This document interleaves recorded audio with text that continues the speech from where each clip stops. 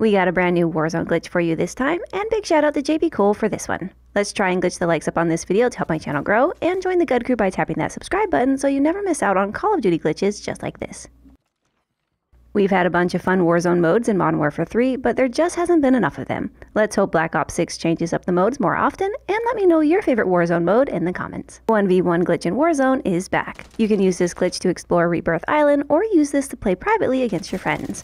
You can also use this glitch to instant unlock any weapon and attachment in the game. To start, you will need 2 players, and both players will need to own Modern Warfare 3 multiplayer. Then go to Warzone and select Resurgence Duos. Then have your friend join your party and start searching for a match. Wait a few seconds and then back out to the main page, and you'll see Resurgence Duos in the What's Hot list. Now go down to Multiplayer Private Match and create a match.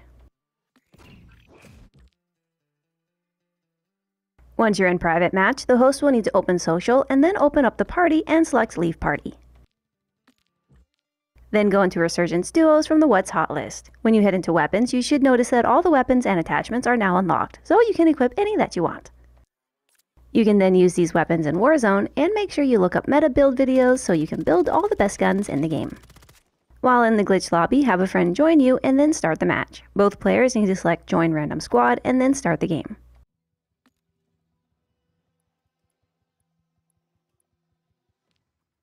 Only you and your friend will be in this lobby, so you can use this glitch to show off all your skills or just practice your Warzone strategy.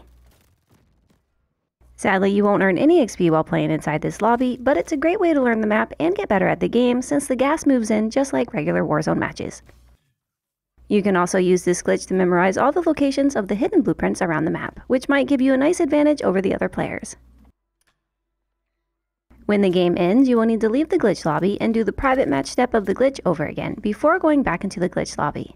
Be sure to take advantage of this glitch while you can because they usually get patched pretty quickly. Hopefully this video has helped you guys out, and drop me a like if it did. If you made it this far, then say the secret word Big Boom in the comments. Thanks for all the amazing support, and I'll see you in the next one. Ciao!